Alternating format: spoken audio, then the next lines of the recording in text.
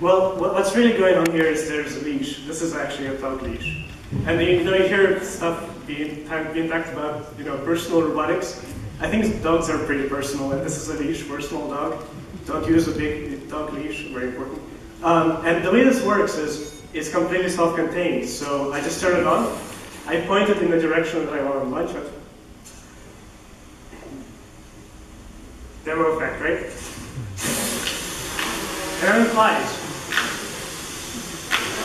And keep in mind, I wouldn't be able to fly it, right, if there wasn't a leash on it right now. So of course it's very safe. And actually what you're seeing now behind me, hopefully yes, is downlinked from this thing, so it's a live video. And you can see it's kind of a flying Steadicam, right? And it's pretty neat because what we actually did is we took a complex system and we kind of started removing components and see how do things still work. And we discovered that in this case, if you add a tether as a mechanical constraint and remodel the dynamics of the system, you get something pretty cool. The vehicle right now is maintaining the angle relative to me just based on onboard sensors alone. There's no radio, there's no machine vision, there's no GPS, obviously.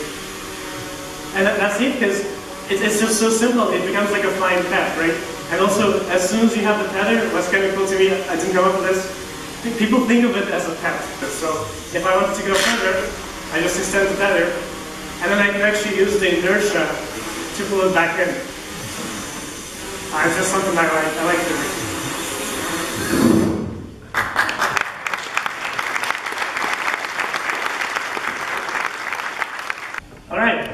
So we call this the Fotokite, and if you want to learn more, just talk to me or visit our website, contact us. Thank you very much.